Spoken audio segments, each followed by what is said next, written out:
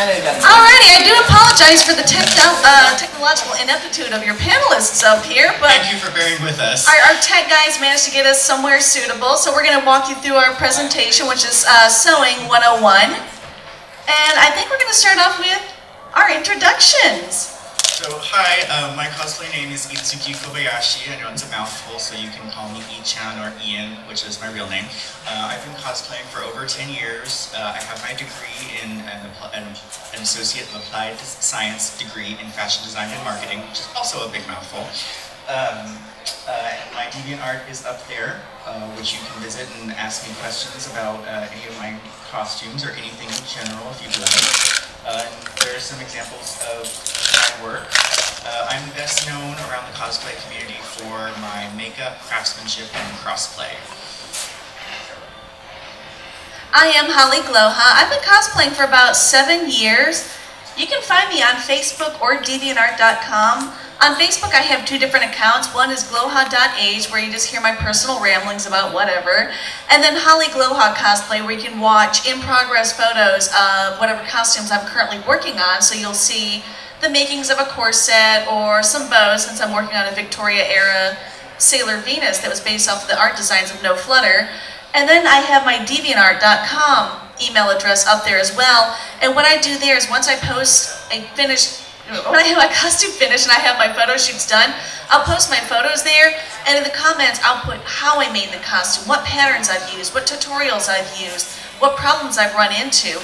If I use tutorials or patterns, I usually have links showing you what the patterns look like, or where you can find the tutorials. That way, for example, if you want to do Sailor Moon, you see I did a Sailor Venus, you want to know what fabrics and patterns I use, you can actually go there and see how I made this costume and how you can apply this towards whatever it is that you want to make, because the only reason myself and Ian made it up here is through tenacity and the generosity of cosplayers who were willing to share their information with us. We both do the pay it forward approach. And speaking of paying it forward, we are rather approachable. It may take us a day or two to get back to your questions if you email us, but we will definitively do our best to make sure we help you out as much as we can. And moving on, we're going to talk about the sewing machine. Now, if you notice in the upper right-hand corner, that is a Little Blue Brothers sewing machine from Walmart. That sewing machine is up there because that is my personal sewing machine. That is the machine that made this costume, my rarities, all the other costumes that you will see throughout the slideshow presentation. Brother is a really good brand and I recommend it, and I got to give a little love to my sewing machine. It made this possible. We just have this quick little splash page up here to show you some of the parts of the sewing machine. So if we start talking about the bobbin winder, the balance wheel, the presser foot, the throat plates, you can kind of understand what we're talking about. And you can even type in like breakdown of a sewing machine and they can show you the different parts and how it all works together. The sewing machine hasn't changed much over the years. Instead of just a little foot treadle, now it is electric, and the foot treadle is more like a gas pedal that determines how fast the needle goes. But the most you would have to know about is maybe like the presser foot, the throat plate, the balance wheel, the bobbin winder, the thread. Those are the basics that when you're starting off, you're probably going to use the most, as well as the different stitch lengths on your thread. And we'll get into all of this. I just wanted this splash page so you can kind of get an idea of what we're talking about when we're like, we'll make sure your thread tension bobbin this, and we're not confusing any people. We're segueing on way. Once you have your machine, and there is nothing wrong with the lower end Brother machine, but once you have your machine, you've got to take care of it. And since I dominated that last slide, I'm going to pass this one on over. Well, yeah, I mean, that's basically the gist of the slide, is just take care of your machine. You need to take it in and have it serviced, give it, like you have to take in your car to have it oil change. You need to take in your machine so they can tune it up and oil it and grease it and make sure all the parts still work. You may have to order replacement parts or have the place where you take it in replace some parts occasionally if they wear out. Sometimes it can be cheaper if you have a cheaper machine, like the Brother. I mean, they're pretty durable machines, but they are plastic and they will wear out eventually. A lot of times it will just be cheaper to buy another cheap sewing machine rather than fix the one you have, or invest in something that's a little pricier. Maybe you're not sure if this is something you're going to do for years and years, so you want to start out with a cheaper model, and maybe you want to graduate to a more expensive, sturdier model later down the line. My sewing machine, my first sewing machine that I had was actually my great aunt's I don't know, my mom got it from her stepmother or an aunt or something. So it's been in my family for like 3 generations. It was made the same year my dad was born. It was made right here in Texas in 1961. So this thing is like 50 years old. It's solid metal. It weighs like 40 pounds. But I still use it, and it still works great because it's been taken care of, and that's important. You should always take care of your tools, especially such a complicated and expensive investment as a sewing machine. And up on our slide here, we've got a lot of places that will service your machine. Some of these are big corporate industries. I noticed we got like our Hancock Fabric up there. There's also little guys that specialize primarily in taking care of machines. A little bit of Google research will let you know who is good. These are Austin exclusive places like So Much More, Stitch Lab, City Service Sewing Machines, Textiles, and Quilter's Folly. And if it's one of the little guys, because I'm a big proponent of support the little guys, you know, they're trying to introduce something needed into the cosplay industry, the fashion industry, and they're just trying to make a little business for themselves. But before you just drop your machine off with them, do a little Google research, see if they're good guys. If people are saying they're a little expensive, but my machine works great, they're a good investment versus I dropped my machine off and now it's not working. You might want to avoid those guys. So if you're not Austin exclusive, all you have to do is type in, you know, servicing places that service sewing machines. Google will tell you what's out there that can help you out and who has or who's trustworthy. And Yelp can help you out too. I actually, personally, I use City Service sewing machines. He always takes care of me, and I know several fashion designers that are local to Austin that use that place. And just a quick note also about one of the things that we have listed up here, Textiles is actually a local fabric store. Gorgeous fabrics. Great stuff. Quick plug, because I work there sometimes. They go usually once a month drive to LA to buy specific fabrics, and they can do wish list services for that.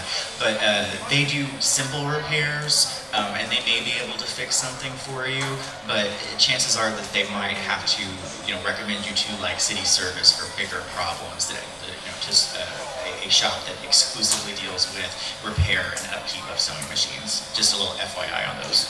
So we talked about, you know, getting this sewing machine and taking care of this sewing machine. So now, since this, you know, sewing is like artistry, you need your tools.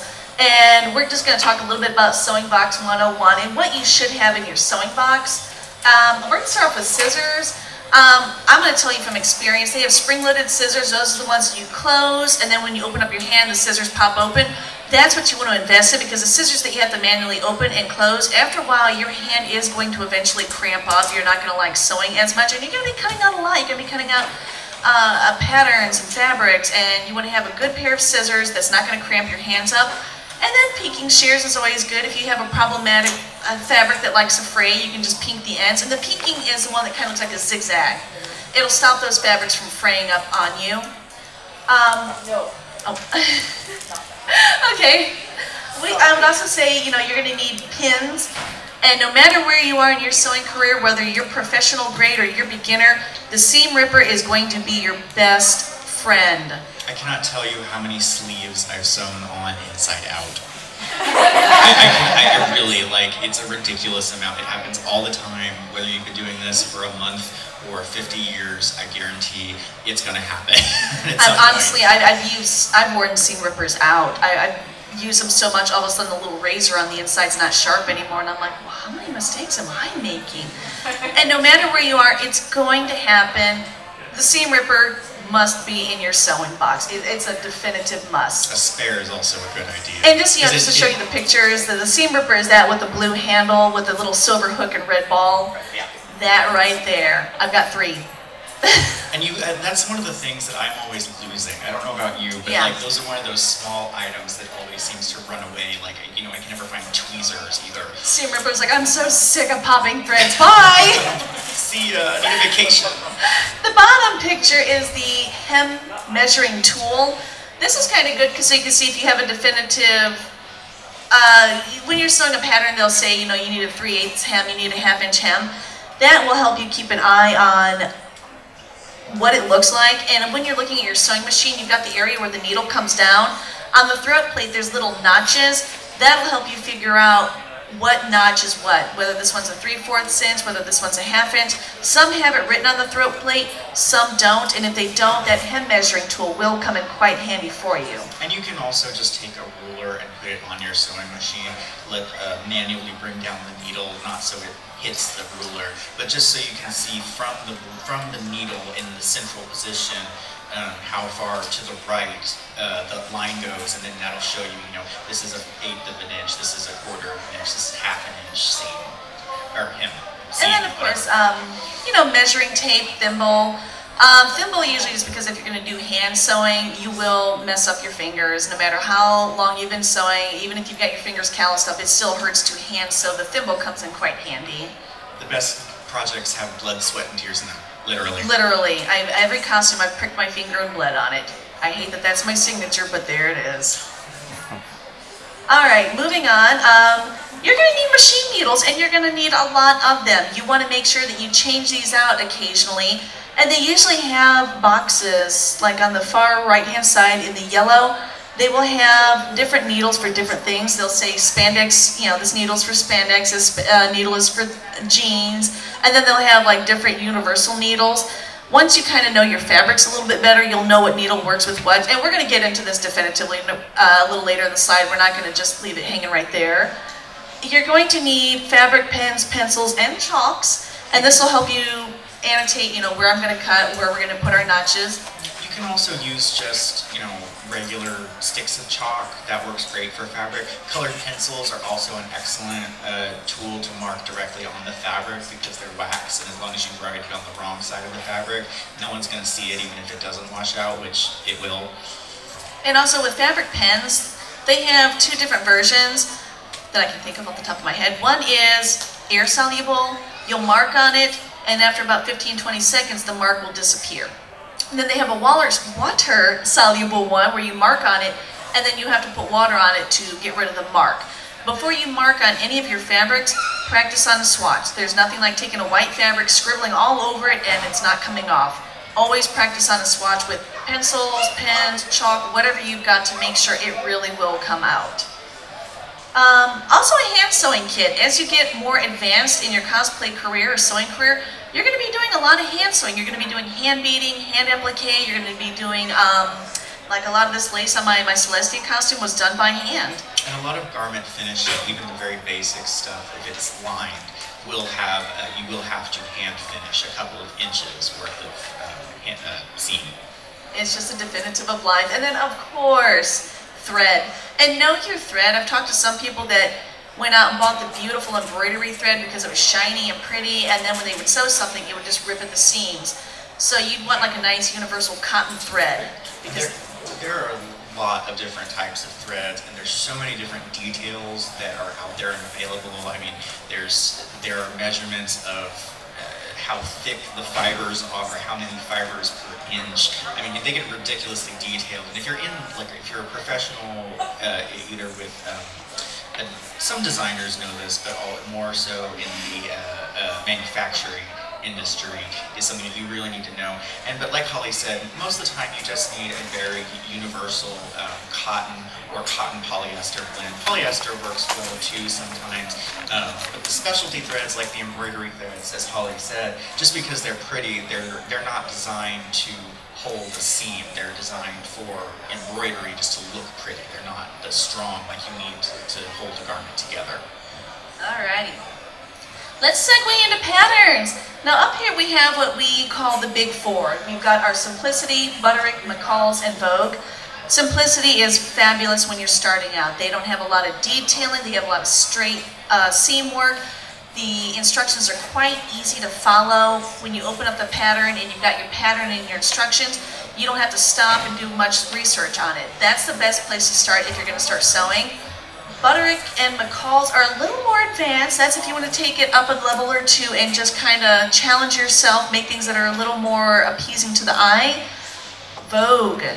A lot of the higher end designers will sell their designs to Vogue, and we are talking very high-end couture level, knife pleating, ruching, gathering. It's stunning. They run a little bit of small, but let me me try again. Wow. The patterns are stunning. The fabric, or the sizing runs a little bit small, but it will be a very beautiful garment, but it will take a very long time. They don't really believe in simple. They believe in eye-catching, jaw-dropping. Once you're very strong and secure in your sewing abilities, challenge yourself to something from Vogue, but starting out, stay with simplicity and move up to Butterick and McCall's. And right now they have like the Halloween booklets out, and it's very entertaining to flip to these because the people that make these costuming patterns know it's in vogue. You're going to see a lot of very generic anime-based looking costumes, little schoolgirl outfits. I was flipping through and there's very Game of Thrones looking outfits out there now because they know that is a big thing right now in the costuming genre. Vogue is also a little more expensive and doesn't go on, like, they don't go on a sale the same format as the other ones do. You should never pay, except for Vogue, but for the other three, you should really never pay more than $1 for a pattern. If you go in on a regular day, they're going to, be regular price, and it'll be, somewhere between $8 and $12. But they go on sale. Each of those brands go on sale at Bandcamp at least once a month, and you can pick up, 5 for $5. That's usually the price that they do for, $2 patterns or something like that. So never pay full retail. But I'm also a cheapskate, so that's just kind of my rules for life. Vogue is also, they have a lot of historically accurate patterns. Like they have a lot of classic designers like Chanel, with the new look. They have vintage Vogue is very 20s. They have a lot of looks all the way from the 20s to the 50s that are very elegant and are also like the original fashion plate designs. Alrighty, moving on. We got our little guys. We've got our Berta, our Quick Sew, and our Green Pepper. That corset pattern for the Berta up there is one I've been using quite a bit. I've actually graduated up to another pattern, but I'll get to that in a second. But that Berta pattern for the corset has served me for many, many, many costumes. Berta was a Germany-based pattern industry company. I think they were bought out by Simplicity. I like them because they're a little more fashionable. The Europeans believe in looking good day and night versus the Americans, where we kind of have a casual, laid-back attitude about our clothing, and then we kind of dress up at night. Is that one is a Hancock, right? Because it's not. It's not a Joann's. You can only get Berta and a Hancock fabric. Quick Sew is good. They run true to size. I put that one up there because a lot of superhero costumes look a lot like the bodysuits that's presented up there. And they even have like a full bodysuit. So if you want to do like a cat suit or modify the pattern a little bit so it's a little baggier and you can kind of have like a Wonderbolts outfit. And then lastly, the Green Pepper. That one's on there. With Sailor Moon Crystal out there, you're probably going to be seeing a lot of this pattern getting bought up because it looks like a Sailor Moon costume. I've used that one for my Sailor Venus. That one's a very good pattern to have in your little pattern collection. And these guys are actually good investments, even though they're not as renowned as the big four. And they'll have a lot of stuff that you can't find in the bigger ones sometimes. Like Berta, as Holly said, because they're European, they have a different sensibility and style to them. And you can find a lot of things that you can't find in the American ones. A little more fashionable, but not as high-end as Vogue. Oh yeah, it's not couture level necessarily. It's still more in the Butterick McCall's kind of range of skill. Alrighty. So we're moving on to independents, and these are some that I have used before, like Harriet's from Harriet's.com. She does a lot of very historical, accurate things, like Civil War era ball gowns, Civil War era uniforms, military style things. PG of Williamsburg, the Scarlett O'Hara dress you see there in the green, that is the same exact pattern I did for my Rarity yesterday. If you were here yesterday, I had a big puffy white dress, purple ribbon running through the bust line. That's the pattern I used, and what they did is they were allowed to go into the warehouse where they were storing what was left of the Gone with the Wind outfits. They were allowed to make historically accurate patterns from these. So you can go in there, get these patterns, modify them a little bit if you need to, and make these actually stunning ball gowns. I know Ageless pattern tends to run with the very Victorian, Elizabethan looking costumes, so if you want to do steampunk, I would say that would be the place to go. At the bottom, I have to give a special call out to Jessie Pridemore, who is known as Rufflebutt Cosplay. She did two patterns that I must insist that you have to have in your pattern gallery. One of them, it's mostly for the ladies, I'm sorry gentlemen. But one of them is like a bunny suit pattern that looks amazing if you're going to do corsetry, if you're going to do superhero style costuming. I modified her pattern to make my Celestia corset here. So instead of being the full bunny suit, I just kind of modified it to be more of a corset with a bust and an underbust. And then she does a full bodysuit, which unfortunately got cut off there. And she tries to keep the seams minimal. So I believe there's just like a seam on the back and on the inseam of the legs, and that's it. She does very clean lines. She does very good work. But as a cosplayer, and I think she's a fashion designer too, she knows what cosplayers look for, and she tries to give something that's easy to follow, very clean, and it comes in different sizes. She took her store down not too long ago, but she's been hinting that she's going to start putting like brand new patterns up there, so she might be on your watch list. Okay, let's talk a little bit about how to read a pattern, and I didn't bring one with me, I'm sorry. But when you look at the back of the pattern, or the back of the envelope, above the price, you're going to have the different sizes. Before you even go in there, you might want to know what the bust is, which will be the biggest part of the bust area, the waist, which is the smallest part of the waist area, and then the hips, which is the biggest part of the hip area. Those are going to be the 3 sizes you need. If you find yourself in between, like say hypothetically an 8 and a 10, you're like, well, you know, my bust and my waist are an 8, but my hips are a 10, go for the 10. It's easier to take things in than to let it out. And nobody's going to walk up and go, wow, are you a size 8? Never had it happen, and I hope people don't do it to be funny now. And practically no one are these ideal measurements or these exact sizes that normal people are not going to fall into those. So you will have to modify and take in, you know, your waist or whatever based on the largest measurement is how they said. And they even, like in the size and shape area, they even understand. You know, they have like the triangle, the inverted triangle, the rectangle, the hourglass. They're just talking about the shapes that people have. The triangles like the broad shoulders, and then it just kind of tapers down to the legs. Some people the opposite, they're small up top, and then they have the bigger hips, which the rectangular shape and the hourglass shape. So they even show that whatever your body shape is, they will do their best to try and work with that. The level of difficulty is nice.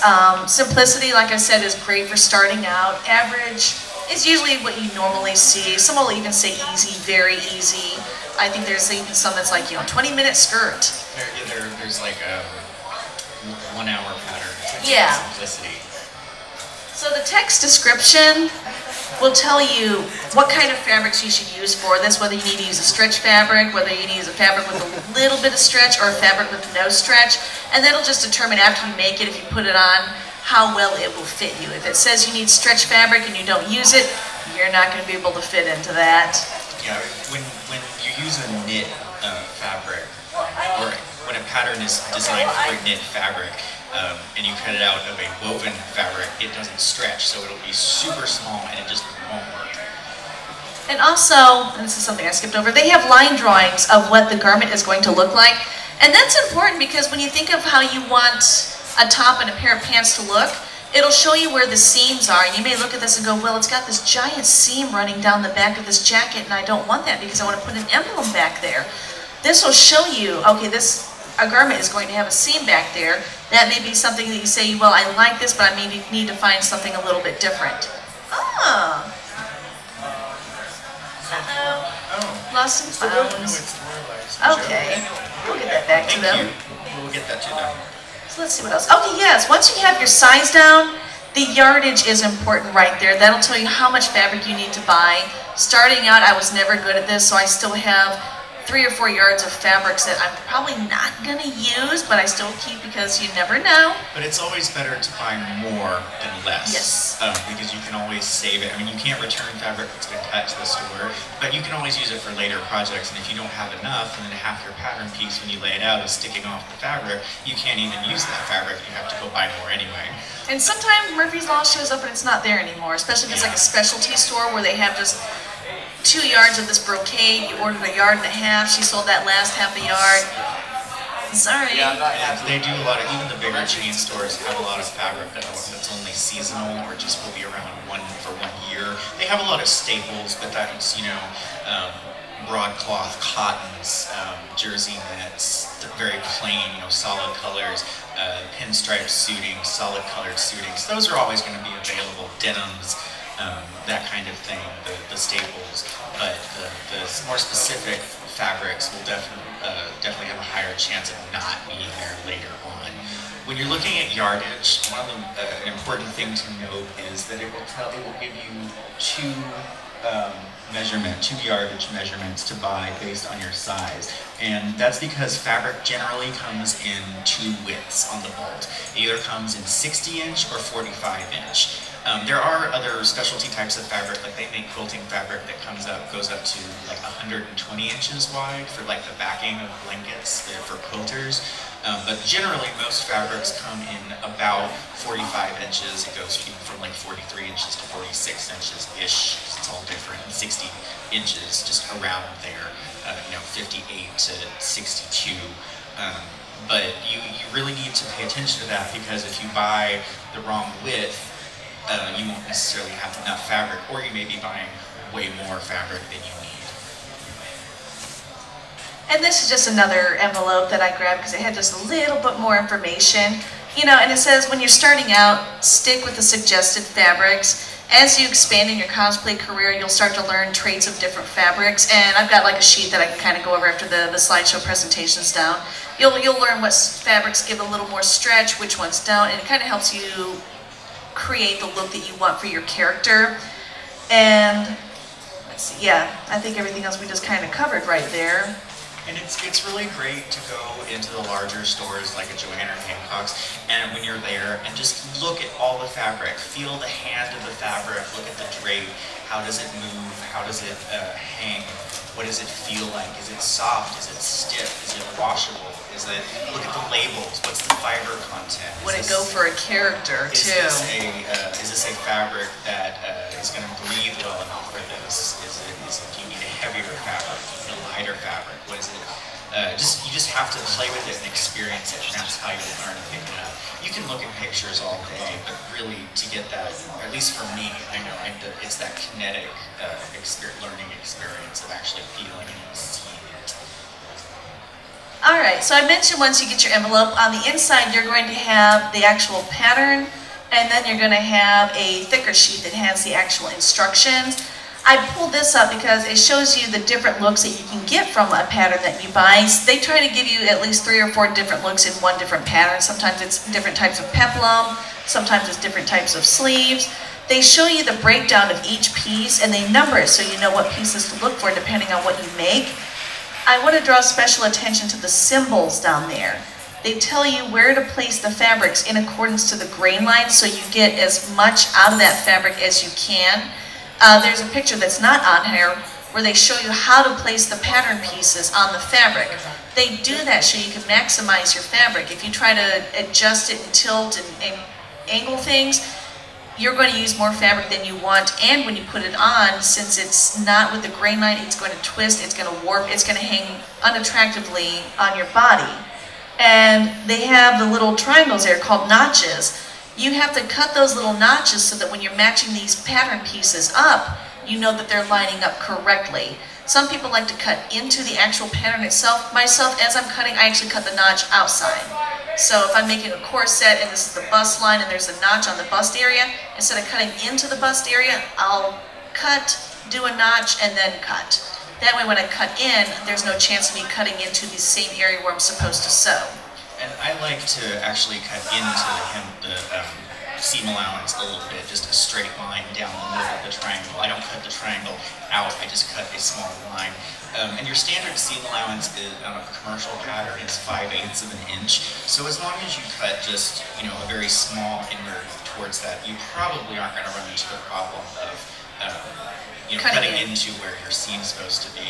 But if you're just starting out, Holly's way is an excellent way to ensure that you absolutely will not cut into your seam. Alrighty. So we were talking about the grain line, the warp, and the web. This is kind of what we're talking about, the selvage. When you look at your fabric, you've got this beautiful fabric, then you have these rough perforated edges. Those rough perforated edges are the selvage, and usually since a lot of these fabrics are machine made, that's basically where the machine will hold as it threads, the loom and makes the fabric. Now, just real quick, I want to clarify something with this diagram.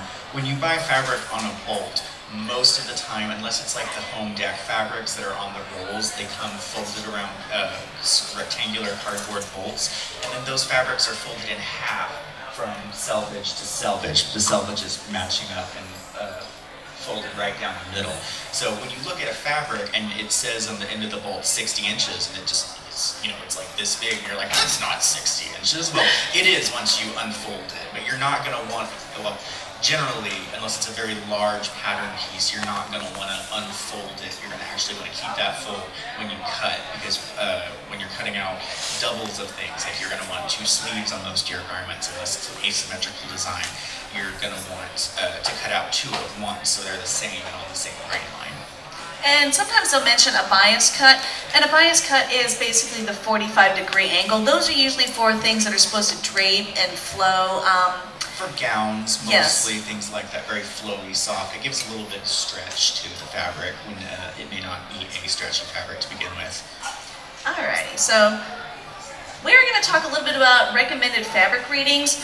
One of the books I really wanted to draw attention to is one that I use quite definitively, and it's Sandra Bezzini's Fabric Savvy. And the reason why I mention this book is when you open up her book, let's say you're working with leather. You want to make something with leather, or let me start and see if I can find something a little more. Okay, yeah, like cotton shirting. She'll tell you how you should lay it out, what kind of markings you can use, how to cut it, if it needs interfacing, the type of thread, what kind of needle you should have in your machine. She'll talk about what kind of stitch length, what kind of presser foot you should have, and then she just gives you a little bit of information about the fabric itself. So when you walk in there, you're like, I'm going to need this needle, I'm going to need this thread, I might need this interfacing. At the back of the book, and she does a lot of different fabrics. At the end of this class, you can stop by and flip through this book, see if it's something you're interested in.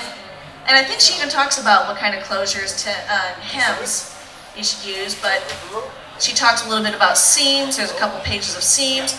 This is something judges look for. So if you're going for craftsmanship and they start asking about the seams, this gives you a few ideas of what kind of seams you can apply onto the garment that you're making, what kind of details you can use, closures, hems. This is a really good book to have.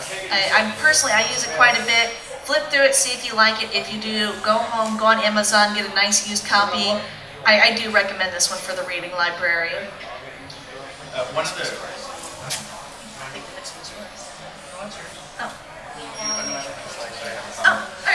One of the books that I used in school when I was at fashion school is very similar to that book, and I think that book's actually a little easier for quick referencing, like the type of needles and the type of presser foots and things.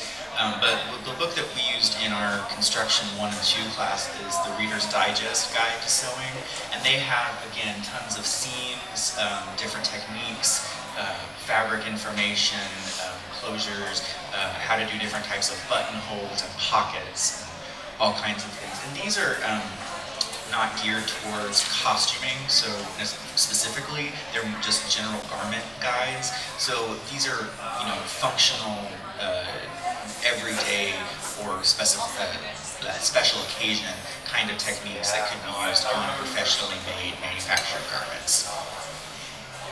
Another book is, you want to find yourself like a fabric swatch book.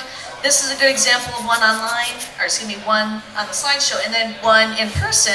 Yeah, this is actually the book that we used in school. This is the same copy, I believe. And what basically these books are is they're a book full of swatches. So if you're going to make, like say you're going to do Princess Luna, and you're telling yourself, okay, well I want to make sure I use a satin.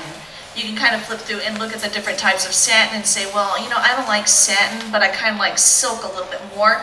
The swatch book allows you to kind of go through, look at little types of fabric and see if it's the type of hand you need, if it's too thick, if it's too thin. It'll save you a trip to the fabric store and going there and seeing, whether it works or not. You can just open up the book, kind of go through this. So when you walk in the fabric store, you can say, I'm looking for a silk, something similar to this. They might be able to help you out.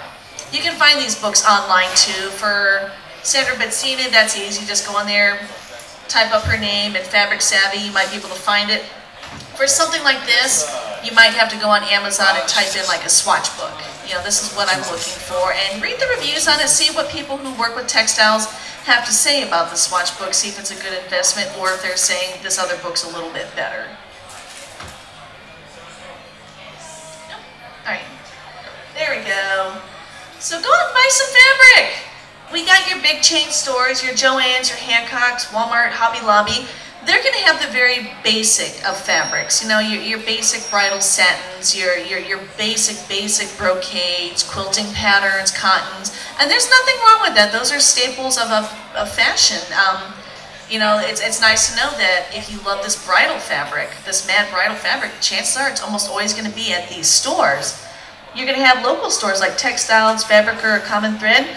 Those are going to be a little bit more specialty. They're going to have the heavier brocades, the prettier silks, the more fashionable fabrics that Joann's and Hancock can't quite get their hands on. More knits, more specialty fashion fabrics, more fashion-forward fabrics rather than the staple conservative selection of the bigger chain stores. And then, of course, they're online. There's Side Fabrics, Spoonflower, Stretch House Fabrics, and the best part is evenfabric.com. A lot of these places will send you swatches for free or for $1.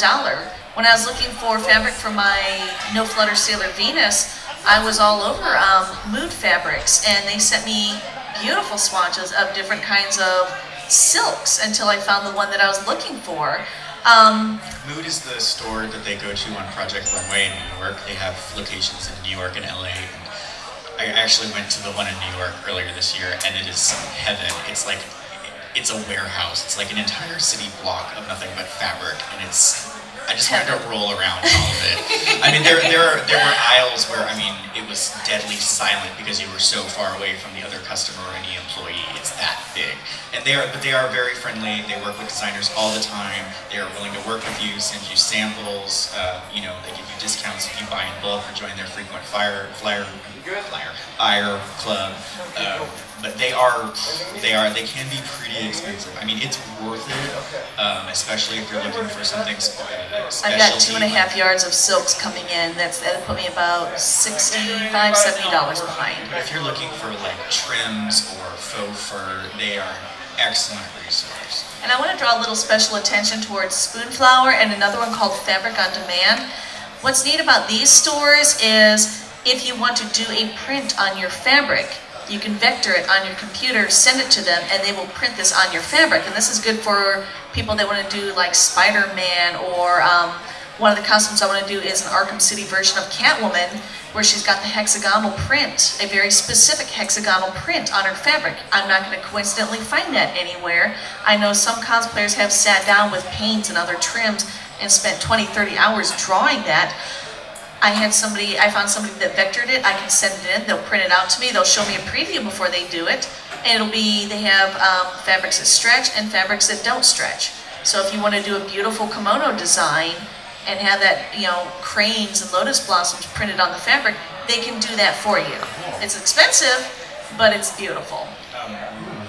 Last year, not this year, but the year before last, the girls that won the Best in Show at Acon up in Dallas used Spoonflower for their fabrics. And it was absolutely stunning. Their costumes were photogenic, and they were just amazing seamstresses to begin with, so they made it look amazing. They're very, very talented.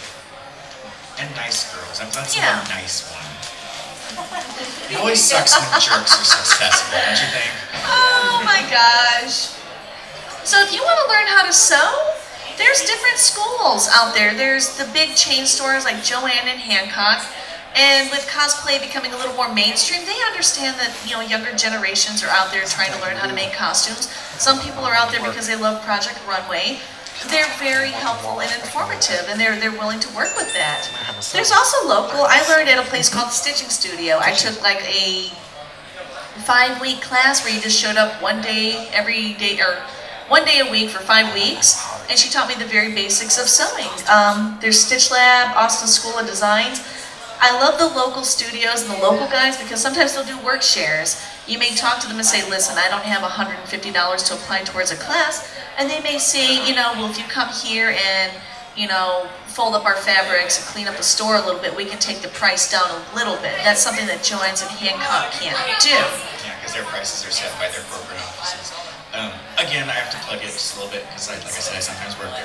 Textiles in South Austin will be offering some classes. I don't know exactly which classes they're offering, but I know that they will be offering classes in October. And they offer really basic classes, but they also offer like designer boot camp classes and classes that explicitly concentrate on the manufacturing process for mass production, which can be helpful because mass producing production, warehouse work. I mean, they crank stuff out like that. So it's always a good source of techniques and skills. Yes. To learn that kind of professional level techniques, because it'll make your work go so much quicker and less time for you to be aggravated. And I don't know if they still do it, but for a while, Stitching Studio was doing a thing where every Monday they would get together and they would just sew blankets and donate these to children's hospitals, charities, just all these good karmic places, battered women's shelters. And if you showed up, she'd be willing to work with you. As you're sewing a blanket, you could tell her, I'm working on this pleated skirt, I'm just having the hardest times. As you're working on these blankets for her, she'd be willing to help you out. Oh, really? Wow. We kind of ran a little bit over. We're going to try and fly through these. We took a long time, technical difficulties. Yeah. But try to give the little guys some love. They can teach you too, as well as the big guys. If you need help, the internet, it is so accessible these days. My jaw just drops, and I love you, but I'm so jealous of how easy it is for you guys to learn new things. You've got it all. I say this every panel, so if you've heard it before, I apologize. But again, I'm just so amazed, as Holly said, that I have to say it. When we started out, or at least when I started out, over 10 years ago, you were lucky. Like, you hit the jackpot if you found a text file, like a .txt file on the internet, not in English, but in English, like really broken English, barely comprehensible to native speakers.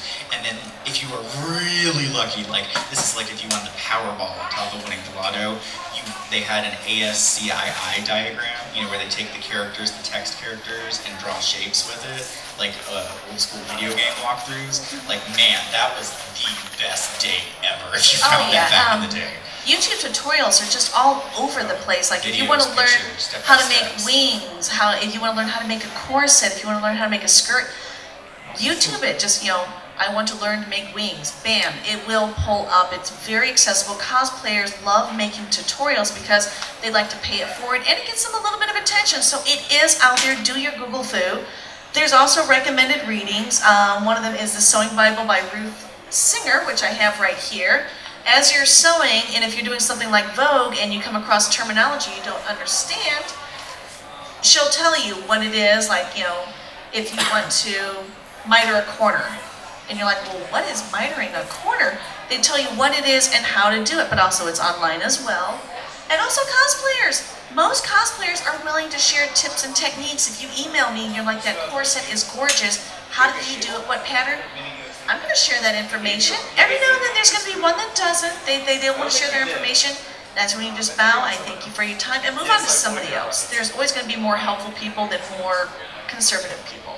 And I don't really use cosplay.com for like their gallery and their profile uses, but their forums are an amazing wealth of knowledge and tutorials. I can guarantee you most of the time, even if it's kind of an obscure character, someone has posted the exact same question you're wondering about the exact same costume that you're making on that forum already, and it's been answered by 20 people. It's such an incredible database of knowledge. I highly recommend that as a resource. Alrighty, so here's one that might get everyone's attention. Want to win a competition? If you're going for craftsmanship, you've got to take your time when you sew. When somebody's outfit looks amazing, like seam work and hem work, it's not really noticeable. You're just like, oh, that looks great.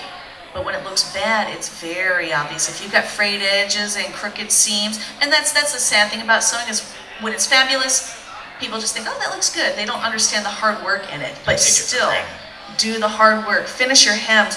Attention to detail. If it means more work, it's worth it. Hand piping, applique, embroidery, they'll make your costume stand out.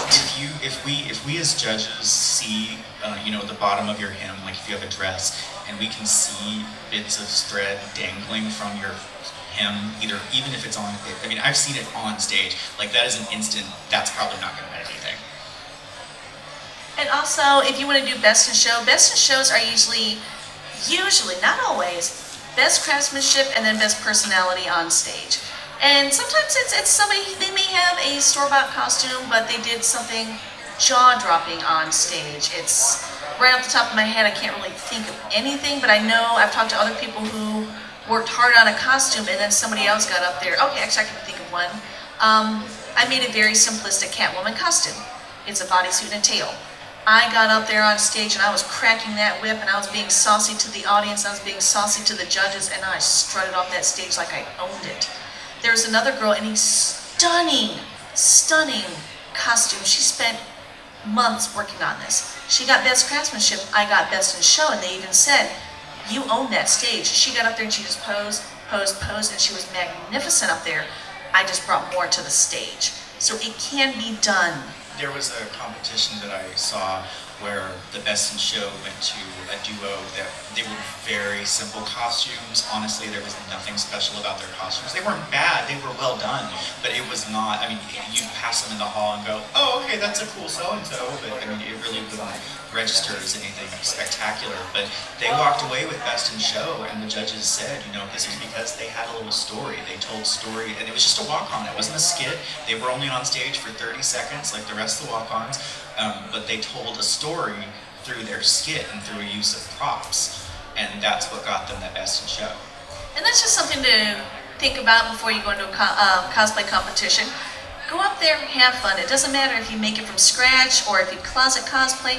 Get up there and have fun. But if you're going for craftsmanship, that's what judges look for, seams and hems, and they want to make sure that you know what you're talking about, because there are people that are going to fake it and try to get up there and get the craftsmanship prize when they haven't earned it, honestly. I was a judge at one competition once, and a girl came up to me, and she was in a Madame Red outfit, her day-to-day like business suit-looking outfit from Black Butler, and she was saying, "Oh yeah, I drafted all the patterns myself from scratch, and no, I've never been formally trained," and blah blah. And we just red flags went up. We were like, "No, I don't believe you." Especially if a judge starts to get a little suspicious, they're going to ask some very technical questions that, if you made the costume, you'll be able to answer. But if you didn't, they're looking to trip you up. They really are. Oh, wrapping it up. We're on the last slide. Progress books, progress pictures, like documentation of your journey into making this costume are excellent for more serious,